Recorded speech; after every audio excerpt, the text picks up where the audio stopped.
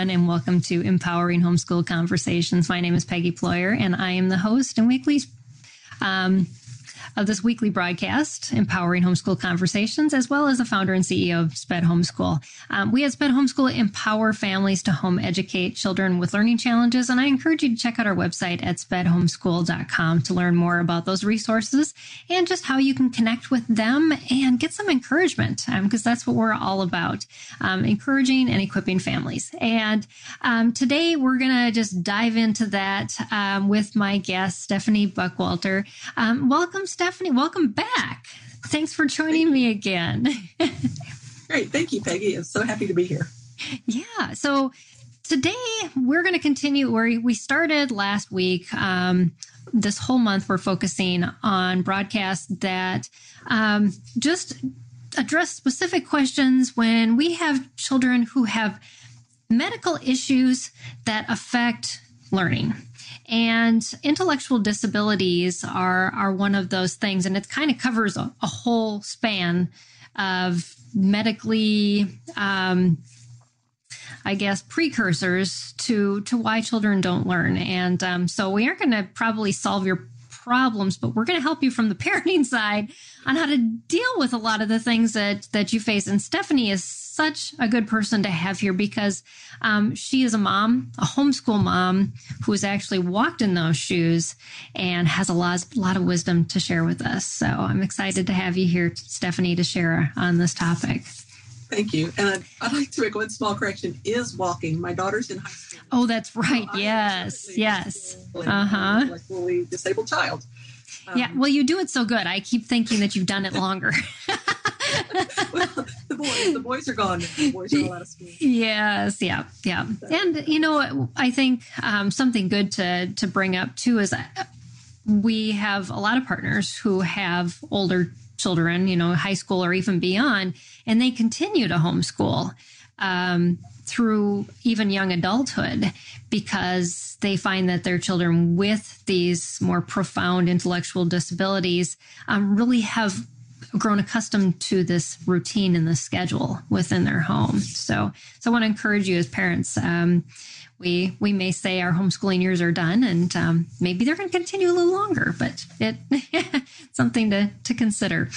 But yeah. So as we get started, Stephanie, I would just love for you to share a little bit about yourself with our audience, and just maybe some background on you and your family, and then what you do in the homeschooling realm. And I know we'll kind of end also in talking about that too, but just like people to get to know you and how they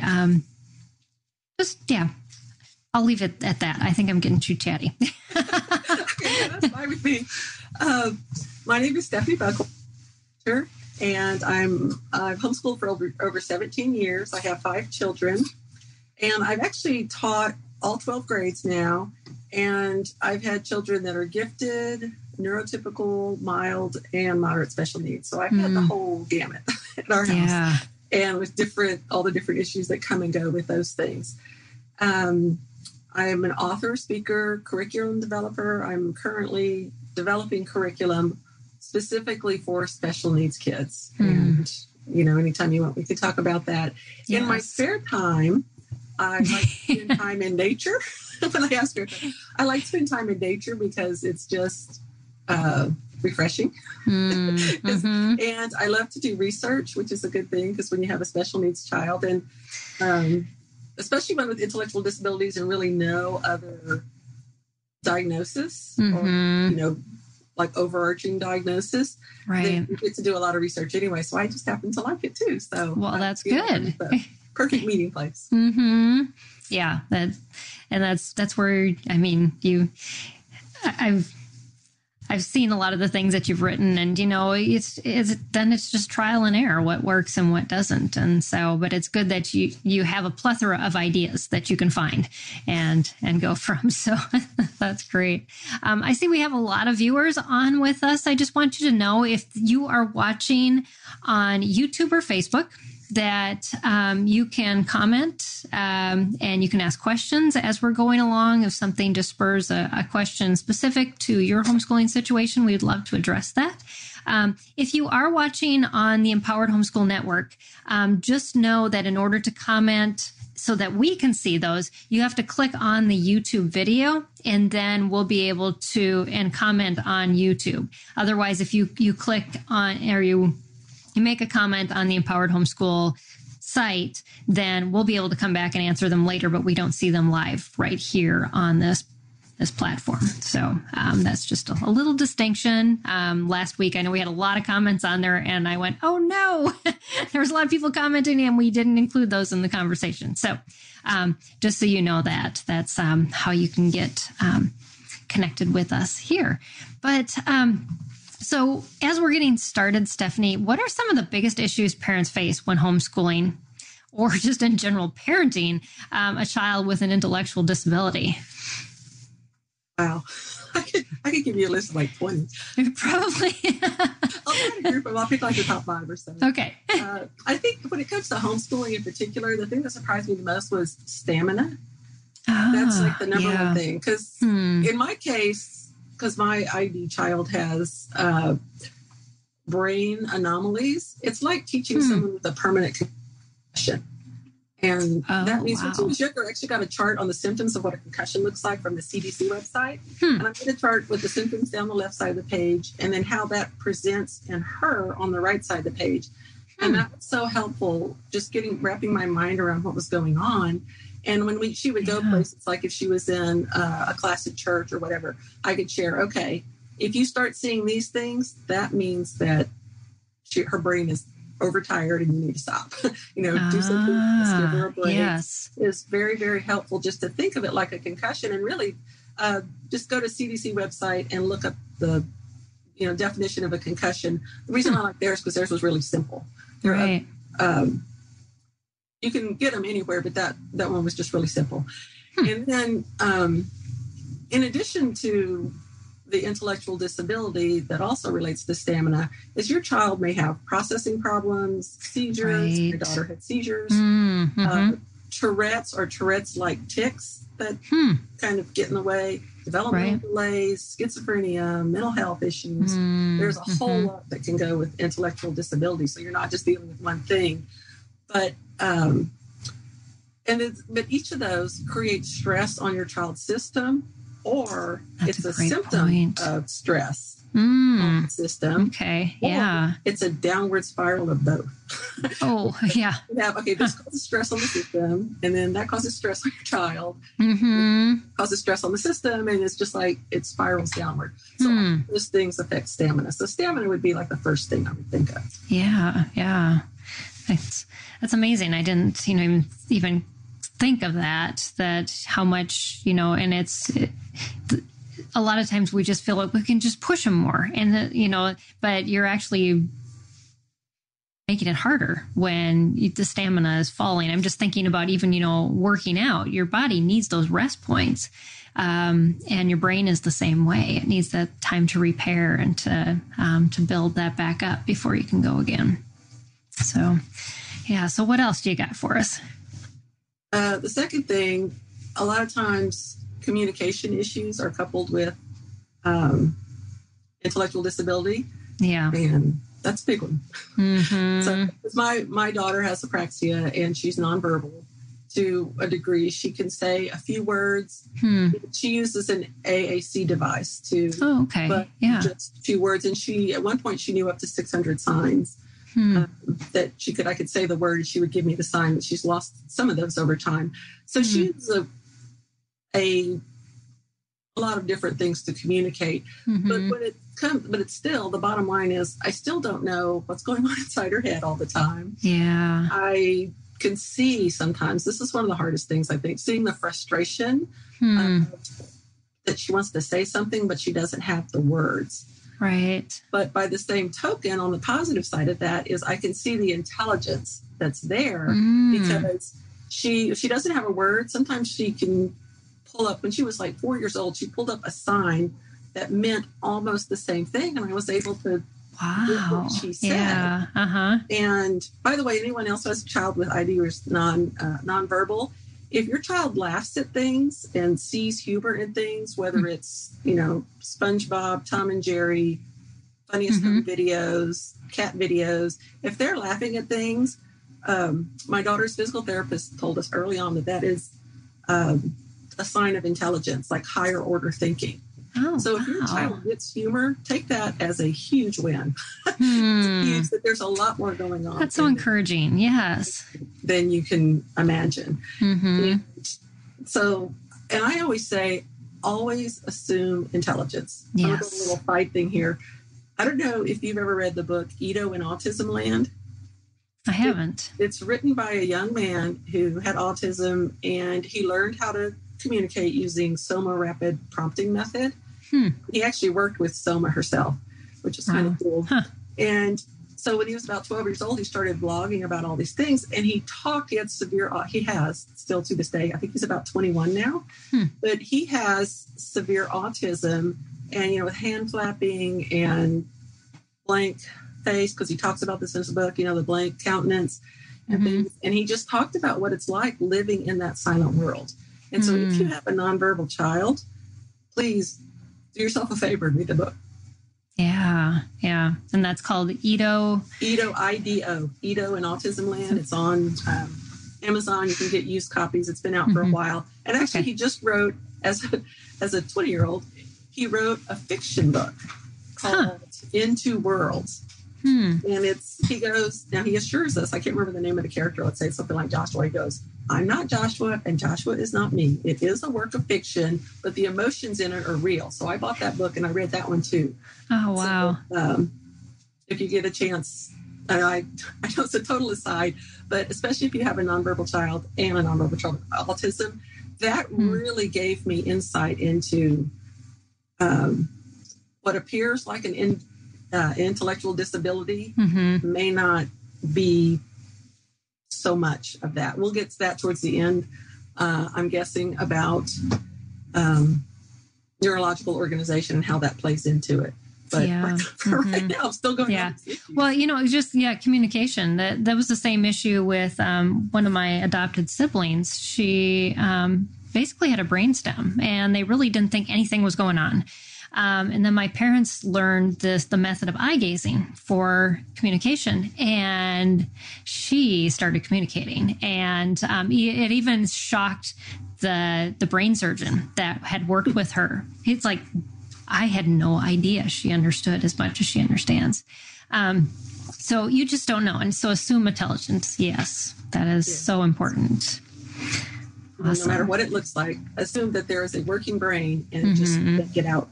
Yes, exactly. Yeah. And, and a lot of that is, behavior is communication. And we see a lot of behavior, and sometimes we just get frustrated with it. But it does lead to, they want to say something, they want to communicate, and we have to get to the bottom of it. So, awesome. So what else? Okay. Comprehension issues, which goes with communication. It's sometimes, if you have communication problems too, it makes it hard for them to demonstrate their knowledge. And you can't, and we got a little, my daughter finally found the American Girl doll store. And so she's into the Welly Wishers, which are the 14.5-inch dolls for the younger kids, which is fine. And so she's been going to the store and all that stuff. And she bought a little book on friendship. And as I was reading it with her, I realized that so much of friendship depends on communication. Yeah. And I just realized that I was talking about comprehension. That's okay. Communication for just a minute. But so much of friendship depends on communication. And when behavior is an issue, communication it's on the negative end and the positive end. Right. So teaching manners and all that is very helpful. So back to comprehension. Yeah. So without comprehension, it's hard to know what your child knows, what they're thinking, what questions they might have, like trying to second guess every question. Because now I have a grandchild who's 2, so he's just starting to talk. or even just watching videos on YouTube, seeing these little kids, and they just have all these questions. And I used to feel bad about that, my daughter had all these questions and I couldn't answer them, or I didn't even know what to answer. Right. Yeah. But because comprehension is slow to come, also with intellectual disability, she probably wasn't ready for those at that age anyway. And once she got some ability to communicate, I had a much better idea of at least what she was thinking of. And the one other clue to that comprehension is that there's a lot of comprehension. And this is a normal process with a neurotypical child is in the beginning, they just point to and talk about things in their immediate environment. And then one day they ask about something that's not in the room with them. And I remember when my daughter because she was trying to communicate something, and before it was very easy. I would just look around the room and say, okay, that's what she's talking about. And she got to the point, and it was exciting. So I was like, she comprehends that there's something beyond what's in this room right this minute. And it's so exciting. But comprehension is still difficult, and it's hard to tell what she knows. Even to this day. Yeah. But that insight that you had, that she took that leap. We sometimes wonder if our students are getting, if they're progressing.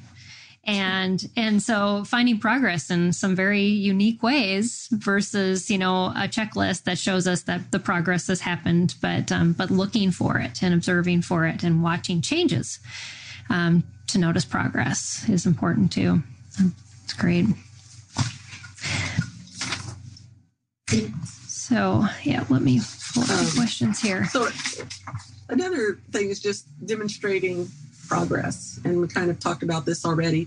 It's just hard to demonstrate what she knows, because with intellectual disability, you may not get the same answer every time, or the right answer, or the right answer. I know she knows the right answer, but she can't get it on demand.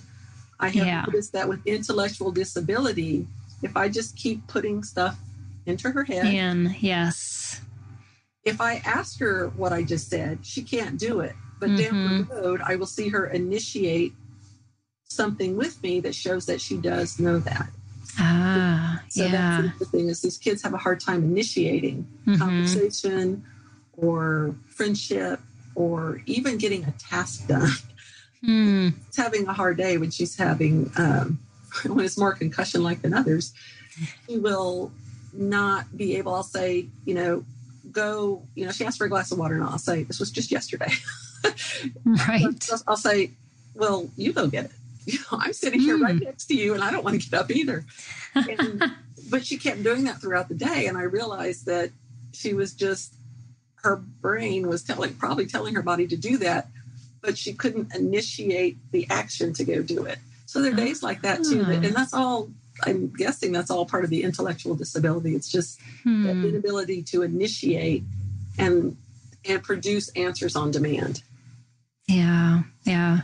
It's got to be so hard to constantly struggle for, is this what I'm dealing with or not? And there's so many things as a parent with all the issues that your child has, and they affect us as a parent. How has parenting your daughter affected you? And not just, as in parenting, but as well as in teaching. Can you share a little bit on that? Yeah. I hope I don't cry. That's okay. I cry every once in a while too. This is the hard part of the talk. I think the hardest thing is kind of what we talked about a little bit earlier about not knowing what she doesn't know, what she does know. Yeah. Not being able to connect on an intellectual level is really hard. And I know a lot of parents have the problem they can't connect on an emotional level either. Right. My daughter, she's never really cried. Whatever's wrong with her brain, no tears come out. And she'll have to say on her iPad, she'll say sad. And we don't know that she's sad. But I can't tell any other way if she doesn't actually tell me. And so that's always been really hard.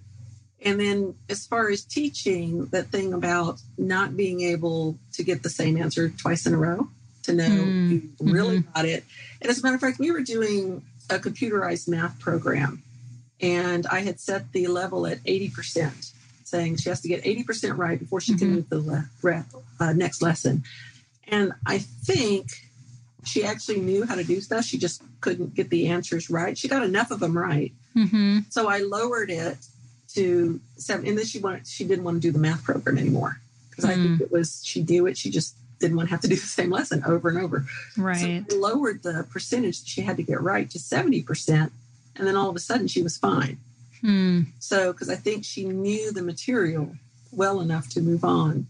Right. And it goes back to when you were talking about earlier, is sometimes she just can't pull that information out when it's necessary.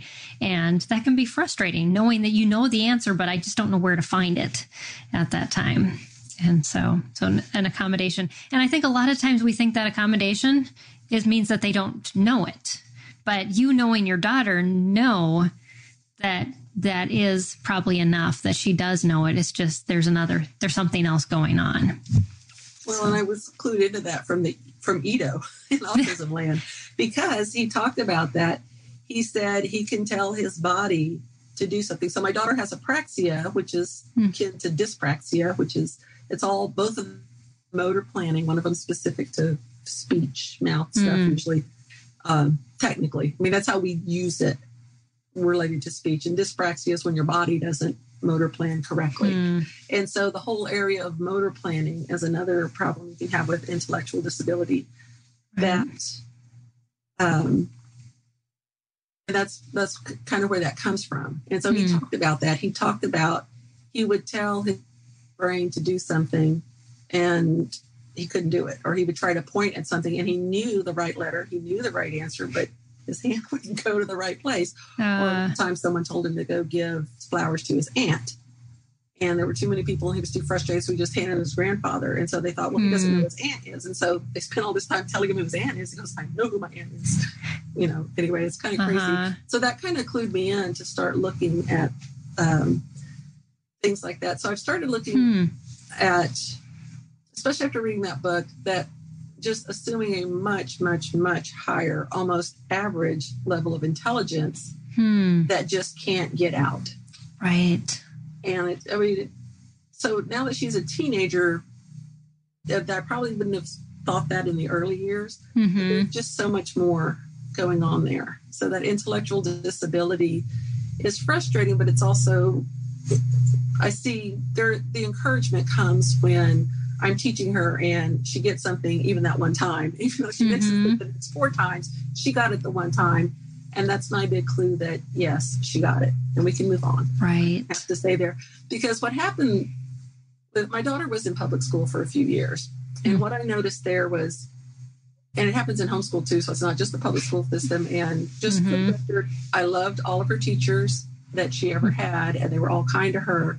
But the public school system just can't do what we can do at home, nor can we do what the public school system does. So it's not comparing apples to apples, really. Right. Yep. But she was there for a time, and she was what I call caught in perpetual kindergarten. It's in the school system, and we can kind of get caught up in this in homeschool too. In the school system, they're required to show progress because of IDEA, the Disabilities Act. Yep. And so they are required by law to do this, and all the IEP meetings and all that stuff. Right. And all the testing and the progress reports. And we can do as homeschool parents, even with our special needs child, we can get so caught up in those deficit skills that we, kind of drop the other academic things. Yeah. And so my whole goal with my daughter is to remediate her, 3 R's, reading, writing, arithmetic, as much as I can. And, doing addition in high school is where we're at. But at the same time, keep teaching her about the world around her through science, through social studies, through social skills, because I want her, even though she won't be able to process fast enough to participate in a regular conversation unless someone's, focused on her, like a group of people. But if someone's sitting there talking about the coronavirus, or if they're talking about vaccines, or if they're talking about what else? The Revolutionary War, or George Washington, or World War II, or whatever it is. The boys, we talk about the wars all the time. Yeah. That she's not lost in the conversation. She won't just have to tune it out because she has no clue what they're talking about. Right. So she has some context. We mediate the 3 R's, but give as much education as possible in all areas. You're just enriching her life. Yeah, that's a good word for it, enriching. Yeah, that's so important. We have a question from a viewer. Do you mind if we add that into the mix? Okay. Karen asks, social opportunities for neurotypical homeschooled students can sometimes be limited or a bit struggle to find. How have you found social opportunities for your homeschooled IDD child? For me, her friends come from one of two places. One of them is church, because our church happens to be a larger church with a disabilities ministry. And that's so helpful. There are people there her age that most of them have autism, but unfortunately they're boys. There's some with Down syndrome, but they're boys. And so there was one girl there, and she hung out with her, but now she has moved away. So we have another girlfriend to play with. Yeah. And my daughter-in-law, who's married my oldest son, so she's been in the family for a couple of years now. And as a matter of fact, that's where my daughter is right now while I'm doing this. So I had to run her over to their house.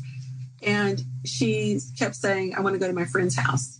Oh. So that's really where we get our friends, is among family, from church.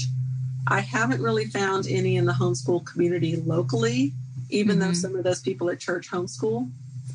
It's the problem. The hardest thing is, even when you're in the special needs community, they're so different from each other that it's hard to connect. And the one thing I struggle with, though, I will mention, is thinking I have to be her friend, like her friend. And so I have to be all these things for her. I still, to this day, go back and forth on that, because, you have to be mother and teacher and friend and therapist. Right.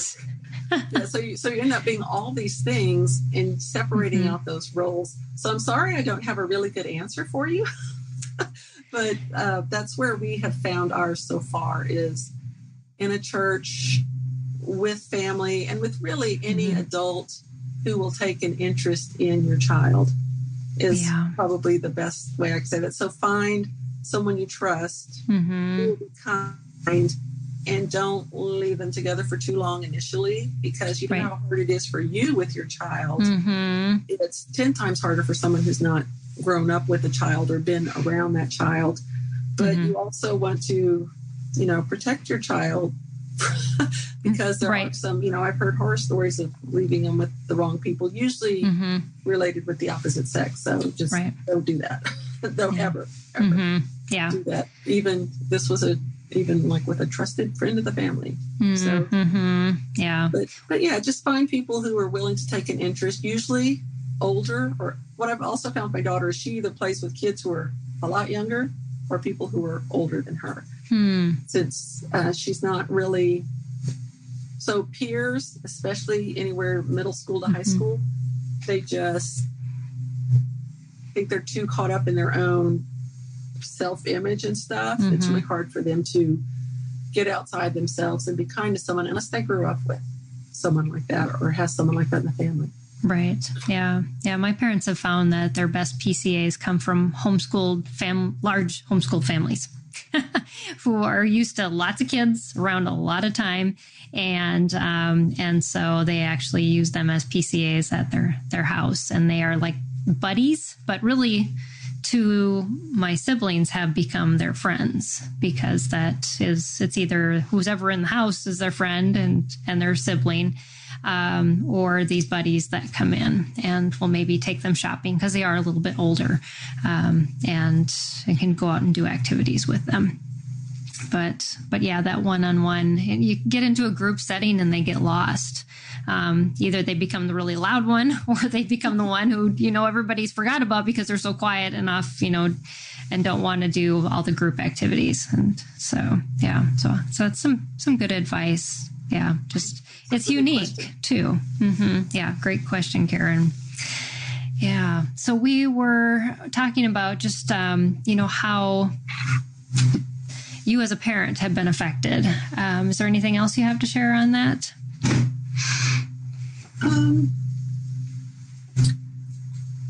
Since my daughter is the youngest child, I'm not really affected like this, but I know there are people who are affected with, they have siblings and they can't just devote all their homeschool time. Because it's a child. Before I had, 5 kids at once. Right. So I remember what that's like. And so I have to do what I can. And again, I think for me, the biggest thing is I have this little graphic that I made to help myself, just that we're created for 3 things. I thought about this. I thought, okay, she's getting close. Why did God create us? And how does that apply to my daughter? And I thought, we're created for relationship. So, we're created for relationships. There's social connection. We're created for work, and the Garden of Eden said here. So being productive in some way. And now with our kids, I've had to think through that and say, well, she's never got a job. She's never going to go to college. But for her, being productive can be serving the family by doing dishes, unloading the dishwasher, creating little works of art in school, or even creating a little lap book. Those are all acts of productivity related to work. So I don't look at it as just, working a job. It's being productive. I kind of put it in 3 things: being productive, serving others, or creating a piece of art, a work of art of some kind. And then the third area is, I always forget this. Productivity. I put academics under productivity. Oh, now I can't remember the last one. We're created for 3 things. I know it. So social connection, productivity, and maturity, independence. To grow, because if you look, a tree starts with a seed and it matures. That's good. It's just simple. We live in cycles from baby to maturity.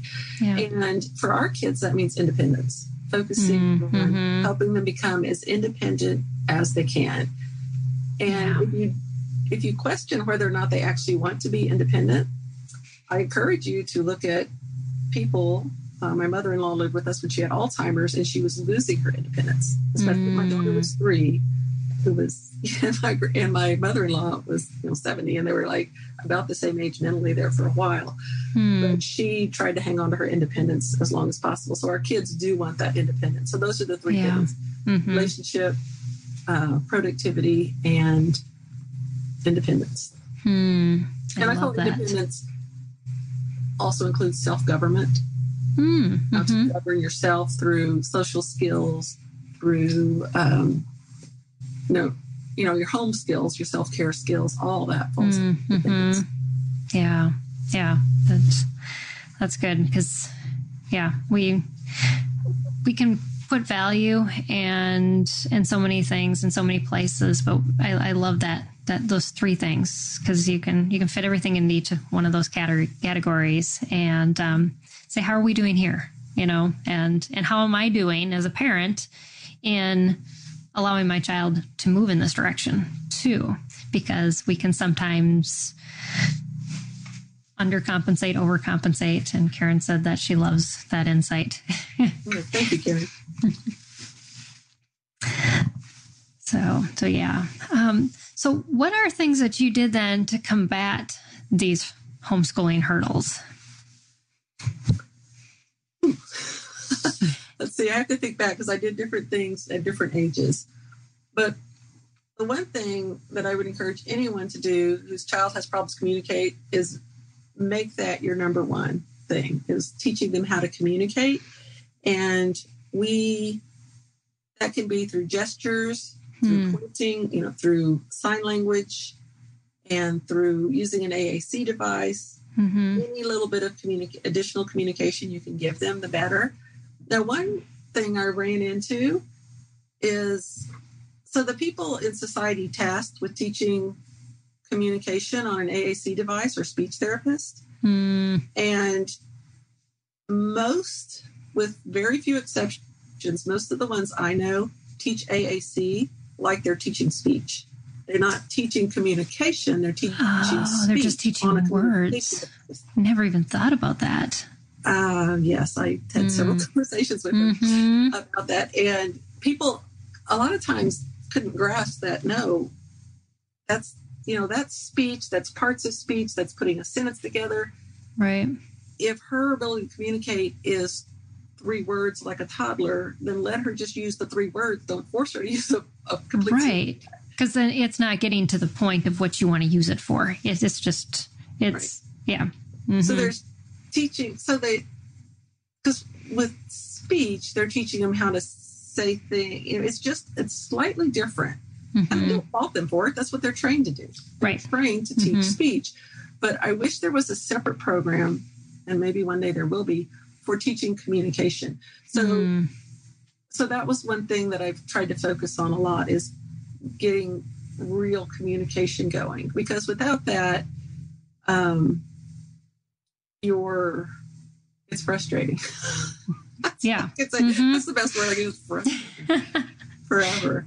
Other things I've done is, like I said, I filled out that little concussion sheet. Like, okay, if headaches, does she ever complain of having a headache? Tires easily.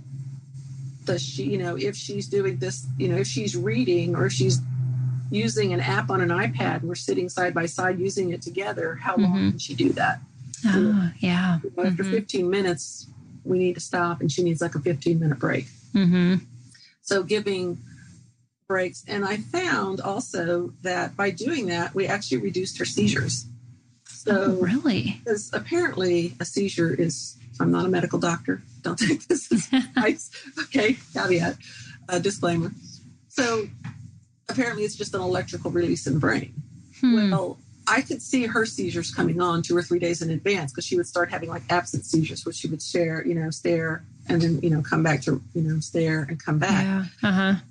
That would usually start happening 2 or 3 days before, and then she'd go into full tonic pass out seizure. Wow. Shake and body thing, and you have to get the medicine. Call 911 a couple of times. So when I started paying more attention to reducing the cognitive load, it reduced the seizures. And that was huge. And, recognizing coming on, the days leading up to it. So, and what that really meant sometimes was just half days of school. So, and that should be an encouragement if you're homeschooling multiple kids. Your ID child will not be able to handle a full day of school. Because I have found that if I don't push her, she learns a lot more in those shorter time frames than if I try to get a longer school day. So, just a few hours a day seems to be about right for her, and they're not always back to back. We've gotten to where we can go an hour to an hour and a half if I put the fun subject last in that Some motivation. And we rarely go the full hour and a half in a block of time, and then we'll take a break, but then it's lunch. Right. And then we'll do more afterwards. And I also learn giving her the schedule. I know a lot of people familiar with that, a written schedule. And if your child needs a visual schedule, little pictures of what you're doing. Right. I just use words now. I used to use pictures in the beginning. Now where I can, she can read the word. What else have we done? Those were big ones. Working on communication, working on the, figuring out exactly how long she could go at one time. And so I didn't plan. That was the other thing I had to learn how to do, was how to plan my day, her school day, Because with the boys, I could do, okay, at 9 o'clock, we're going to do math. Yeah. We're gonna do this. So I just have to go, okay, from 9 to 10:30, we're going to do school. And we're going to try to get these 3 subjects done in that hour and a half, however long it takes. If it takes 30 minutes or if it takes an hour and a half, it's all good. And adjusting. And then once that's over, I just have a longer break to get other things done. I still sit with her if it's school hours. I will still sit with her. Well, and she can do something, we do parallel play. Okay. Yeah. Just like little kids, just like little toddlers, we do parallel play. And I'll get on my computer and do my stuff, but I'm still with her during that school time. And that seems to help her regulate herself. Okay. And that's another thing I learned is co-regulation. When I think the term comes from people who have been through abusive situations and all this stuff. That's where I saw this one. Okay. And if they're out in public and they start freaking out or whatever, and they have someone come alongside them who's calm, who can talk them back from the ledge, I've learned that if I behave in a certain way, it will trigger her more than if I can stay calm and exhibit in the moment the behavior that I want her to have emotionally, I think that's called co-regulation. And so it brings her down off the edge. The other thing I know about her, which I'd encourage you to learn about your own children, is she takes about 15 minutes to come down off the ledge when she cannot, like when she's had it and she's like way out of control. And I always said, it's about 15 minutes. But this past week, this happened. And we told her she couldn't have the iPad back. So we were afraid she was going to break it. It's her communication device, so she has it at all times. She always has an iPad with her. But she was doing things that could break it. And so we took it away for 30 minutes. We set the timer on the stove. Setting a timer is another good thing. Yes. Because even though she doesn't know what 30 minutes is, she can look at that timer and see if there's still time left on it, then it's not time yet. So I don't know how much of that time, but the fact that there are numbers moving on the clock means that it's not time yet. And she's kind of learning. She knows to count down from 3 for 30 minutes to 2 to 1, and then she's there eventually. But so we set the timer for that, and it was almost exactly 15 minutes when she was able to self-modulate and not freak out about not having the iPad in her possession. And for the last 15 minutes, she just stood there and kept asking for it, but she was not yelling about it. It was great. It was amazing. So, and I stay calm. Oh, and that's the other thing I do. Even if we're having a bad school day, I still say, okay, well, it's school hours, so we're going to sit here. And I have to do a lot of waiting. When she's having a bad day, sometimes it's a good day, I don't have to do any of this stuff. But when it's a bad day, I just have to sit there and say, okay, well, if you're not ready, sometimes I'll move on to a different subject. And other times I'll say, we'll come back to it. Or I'll just sit there and say, okay, if you're not ready, that's fine. We'll just sit here until you're ready. And then I don't do anything else. I just sit there. Right. So you're not rewarding not doing anything. It's just, we're just waiting. And that's one of those signs that there's more going on in those little heads than we would imagine, because they are manipulating at times. Right. So, and that's another hard thing is, are they trying to get their own way? Or is it hard? That's intellectual ability. When they get frustrated, your kids can rebel or refuse to do the work or whatever. And without that communication piece, it's like, even with the communication piece, is it because it's too hard? Because it's boring? Is it because, could be, the moon and stars aren't in a right alignment? Exactly. It could be anything. So, and then if your child also has sensory problems, which I know a lot of them do, and that's another big thing, is checking the environment. One thing I learned about my daughter, and it was interesting, I learned it from her sitting on the trampoline in the summer. Someone gave us a trampoline. So the first year we had it, she was out there. She got up from the trampoline and the backs of her legs were red from sitting on it. And so I realized that her clothes may have that spandex stuff in clothes. Right. I don't know how that relates to the trampoline, but in my mind it worked. Oh, yeah. Yeah. It's the same rubbery type of. Yeah. Anything with spandex in it. And of course, all blue jeans now. Almost every pair has that stretchy. That. Mm-hmm. And so for a while, I got rid of all that stuff, and her behavior, her attitude improved. And it was always better because it was just, cotton shorts, cotton shirts. Right. So environmental factors. Mm-hmm. Just looking at everything, and it's exhausting. Right. That is just exhausting. So that's, but over time, you just look at one thing at a time and you learn. And then homeschooling gets, I don't know if it gets easier, but it definitely. Right. But you gain more insight so that you have something to pull from, and it isn't just a large frustration. I mean, you got a lot of time while you're sitting there waiting. Might as well pray. Say, okay, God, we need to solve this problem next. What am I not seeing? And I noticed that with my son too, when I didn't realize he was having back issues. A lot of it was coming out as behavior, and he has a debilitating back condition. And I'm like, just open my eyes, God. Let me see what is going on. And I noticed he was hunched over. Never before had I noticed that. Why? Because, you're busy in your home and you don't realize these things until your eyes get opened. And then that understanding gives you so much compassion then too. And I just hear you speaking that over and over again, as you have understood your daughter, just moving yourself into her world. And teaching her from that perspective versus, what all these other people outside are telling you, this is what homeschooling needs to look like. And this is how you need to fix your child. And instead entering her world and teaching her from there. And it's just beautiful. I just thank you for just allowing us that insight into your life, Stephanie, because it's beautiful. You'll feel like I'm not doing it very well. Well, many times we don't, but it's the end result, and our kids are very patient and gracious to us. So can you share some encouragement for parents who are feeling frustrated right now and homeschooling their student with an intellectual disability? What do you want to be their top takeaway from what you shared?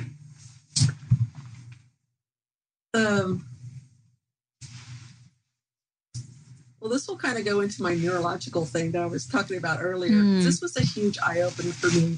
I've taken a lot of, because I'm older and I've had time, I've had years, when my child was in school, I've been able to take advantage of different training in different areas, like nutrition, neurological organization, and then kind of what we've been talking about is the nurture aspect. I call it the 3 N's: nurture, nutrition, and neurological organization. And on the neurological organization part, that's really my heartbeat, because that's what's made the biggest difference for my daughter. And if you've had your child tested, they probably were given an IQ score, and it was probably pretty low. if your child is moderate or severe disabilities. So I think what is considered average? Is it like 70 or something like that? I think 70 is, yeah. So anything below 70, you're thinking, but this one training that I had, kind of putting together with all the other stuff I had learned, what I learned was your IQ score is not an intelligence quotient. It's really a neurological organization quotient. It has nothing to do with the ability of your child to think, to process, to all that stuff. Well, I mean, to process kind of, but it's really a measure of their neurological organization. So if you think of a scale, and at the top here is gifted, profoundly gifted, you can have all that, because use the same language on the bottom end of it. If you start gifted up here, and you have your neurotypical average, and then down here is what's considered intellectually disabled, anything below 70. And you can have mild ID, you can have moderate, severe, profound. And if you're below profound, then you're in a coma. So and coma is your lowest state of neurological organization.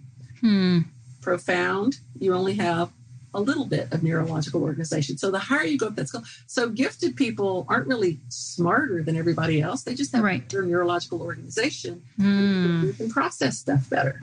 So when I say assume intelligence, Right. Assume your child really can do and knows a lot more than you can possibly imagine, because all that stuff, all those diagnoses, whether it's autism or cerebral palsy even, or MS, or all those things, Down syndrome. Yes, that one, has a distinct genetic component to it.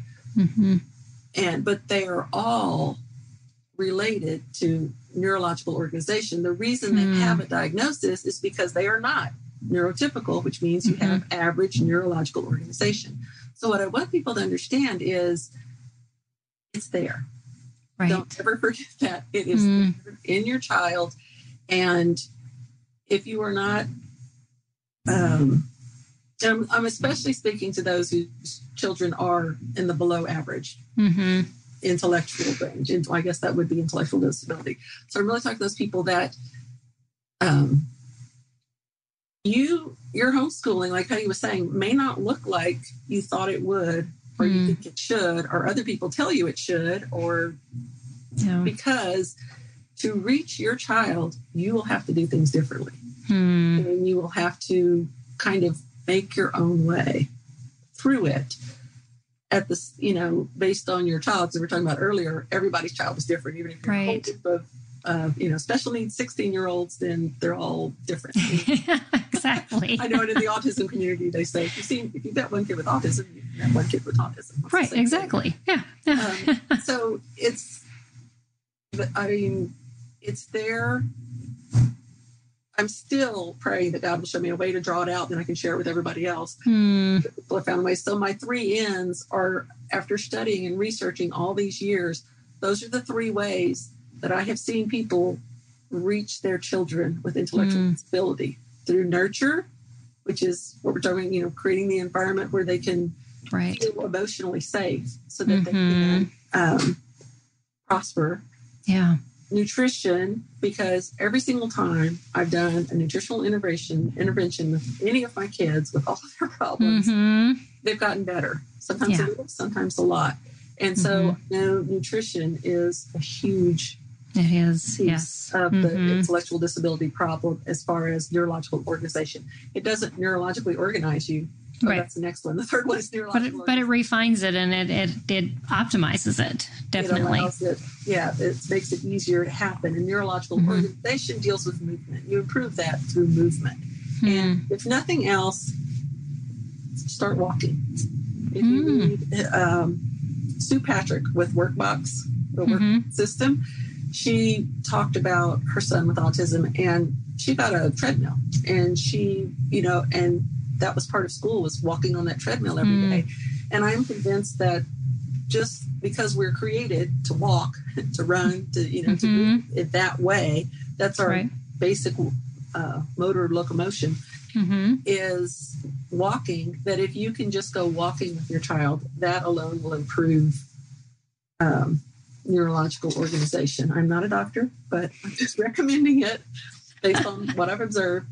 And then if you can, there are also things like retained reflexes you can deal with. And you get, I've taken courses in that, and kind of like the brain gym activities or the book Smart Moves. All of those are what I'm talking about here with helping with neurological organization. So that's it. So the main takeaway after all that, is it's in there, and do what you can to bring it out. And it doesn't have to look. It only has to be, because some of our kids, I think you can improve neurological organization, which means their IQ would go up. I just don't know how much or how fast. Right. And it's a number. It's a number, but yet you are, what's most important is they're getting more organized, and they communicate, and they can live in the world that they're in better. That's it. Right. So you get them to the point where, remediate the 3 R's as much as you can, and then give them enrichment so that they can function in the world that they're going to be in as an adult. Yeah. We got kind of a question about kind of that end of high school time and onto adulthood. We'll slip that in real quick before I have you share where people can find you. One of our YouTube viewers asked, thanks for sharing all that information. I can totally relate. Do all kids, no matter what, receive a school completion certification or diploma that might be handy for applying for jobs? So I don't know where she lives, so I'm sure you'll address that too. Yeah, and schools hand out diplomas. And if you're you can go on your state education website, and it will tell you what kind of diplomas your state offers. Mm-hmm. And so you would choose the diploma that your child could complete. If your child is in high school and not able to get what's called a standard diploma, so you can look up your state name and the words standard diploma, and that'll at least take you to the right page, and you should be able to find the other ones. HSLDA.org will also have information on high school graduation. When it comes to special needs, if your child is going to have a regular job without supports, then my guess is they would, if they can complete the work, then it's not an issue. Mm-hmm. If they can't complete the work of a standard diploma, then you can get a special diploma or certificate of completion or whatever your state would call it. Yeah. And it really depends on the state, because some states you can actually, because you are a private school, you set the standards for the diploma, and it can be considered almost a standard diploma that they give out. Because I know in some states they give a standard diploma to any child that graduates, whether in the special needs program or not. So it would depend. And I'm not so versed on Washington State. But you know what? If you join us next week, guess what? Next week on my program, I'm going to have one of the high school HSLDA consultants on, and she's going to talk about homeschooling her daughter with diabetes. So she would be the person to ask. So that might be a good in, but also check out, like Stephanie said, hslda.org, and they would have information about your state laws, as well as they have a struggling learner special needs department too that would help with those laws. So, but thanks for that question. So we just got a few minutes left, Stephanie. I would love for you to share with our viewers just how they can connect with you, as well as I know you've got some incredible resources on your website that people can tap into right now, and a few things that say they're coming this year, and I'm super excited about them. Okay, thank you. My website is artofspecialneedsparenting.com. See it right here on the screen. It disappeared. Oh, it's now it's in a big one. Yes. Okay. There it is right down there. Artofspecialneedsparenting.com. And there is, I started it, and then COVID happened, and then I started creating all these resources and stuff behind the scenes. And so my website is kind of sparse right now, but there is something called the SOS library. So it's for help, for quick help.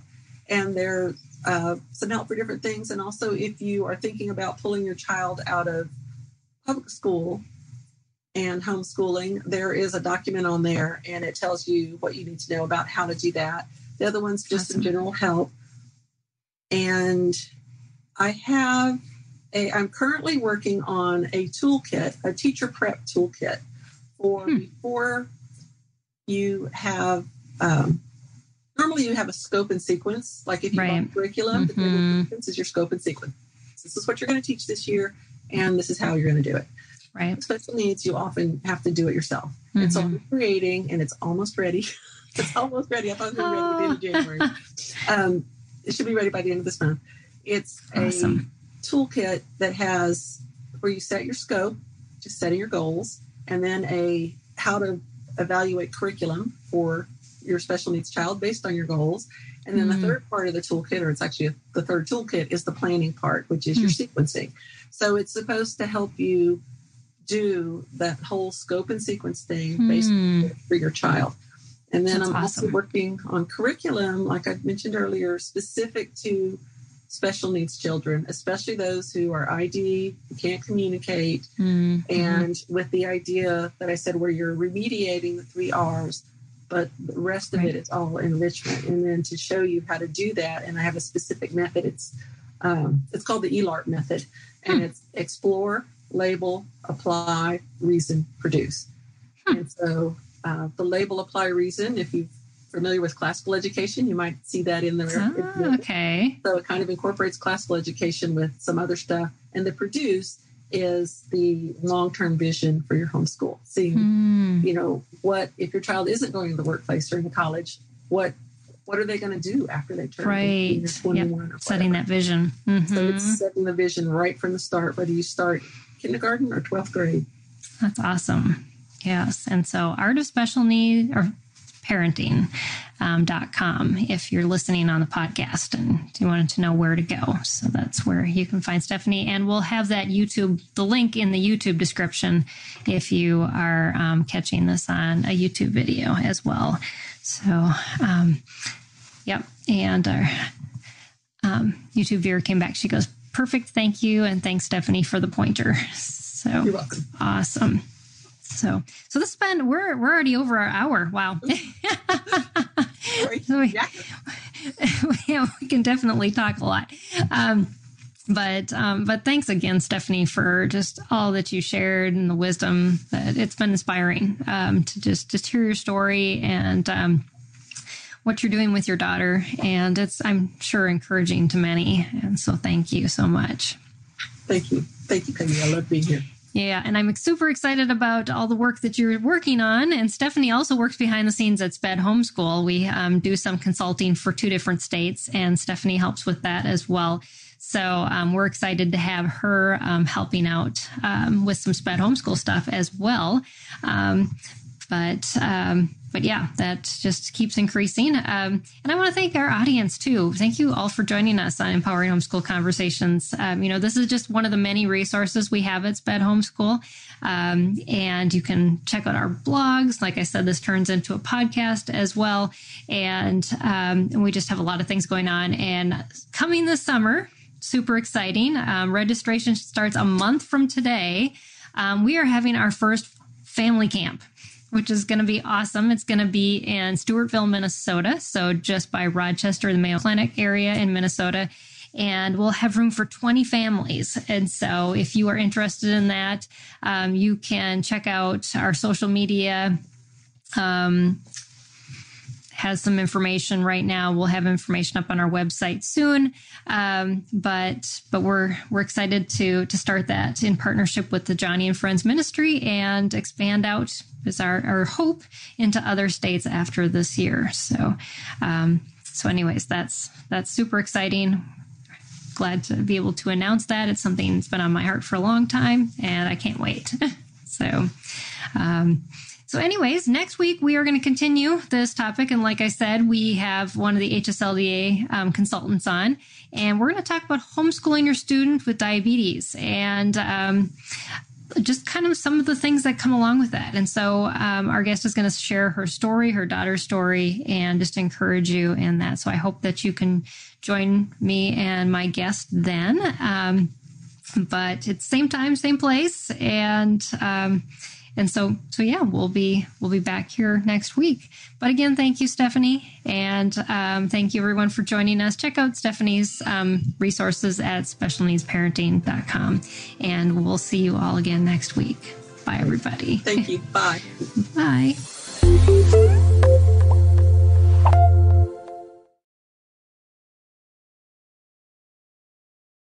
Hey everybody, I'm Dale. And I'm Tamara. And we're hosts of the Kainos Project podcast, where we help you tackle ancient Christian truths in everyday settings. The word Kainos means new, and that's exactly what we want to do on our podcast. Bring something new from what is old in our faith. And on this show, you might hear us explore topics like what the Bible has to say about student loan forgiveness, discuss how the Satanic Temple affects our view of religious liberty in America, or even question why is it that so many people are having rapture anxiety. To learn more about the podcast, go to lifeaudio.com.